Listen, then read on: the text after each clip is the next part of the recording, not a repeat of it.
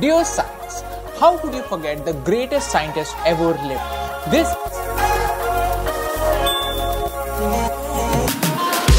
This is the story of Jagdish Chandra Bose, the greatest scientist ever lived. Yes, I would place him right at the top. And not just me, many other scientists believe it too. But many of us don't even know about J C Bose. J C Bose. He wasn't born in ideal conditions. He was born in India in 1858.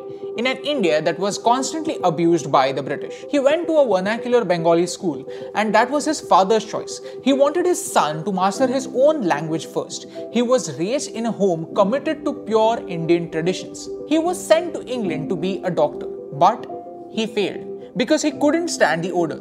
But that led him to physics.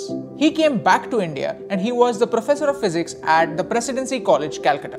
He was paid just 100 rupees a month. This was just 1/3 of any Britisher with the same qualification. Even with all these obstacles, his inventions changed the world. In 1895, Sir J C Bose used electromagnetic waves to ring a bell from the distance of 75 feet, passing through walls. Just like Wi-Fi. This was 2 years before Marconi invented the radio.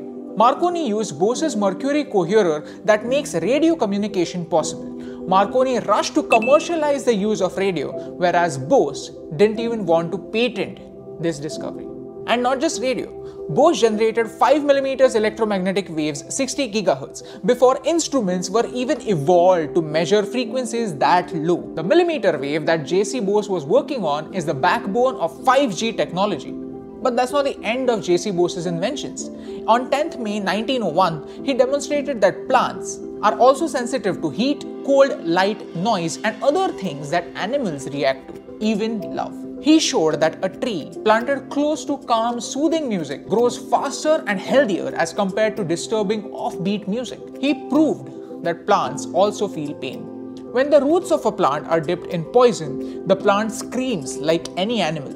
He was the one who proposed the idea of it. Recently, a German scientist said that trees talk to each other, echoing what Bose had said many years ago. He invented many instruments that are still in use in microwave technology. He is one of the first Indian science fiction writers. He was so ahead of his time that he was borderline controversial. All of his life, he worked from a room that was just 24 square feet big. That's smaller than this room, because he lived in a colonized India. He was always denied access to a full equipped laboratory. But he believed that true laboratory is in the mind, where behind illusions we uncover the laws of truth. India's contribution to the world is zero. How many times have you heard this statement? I want this to change. When people think about India, people talk a lot about our culture, but far less about our contribution to the modern world.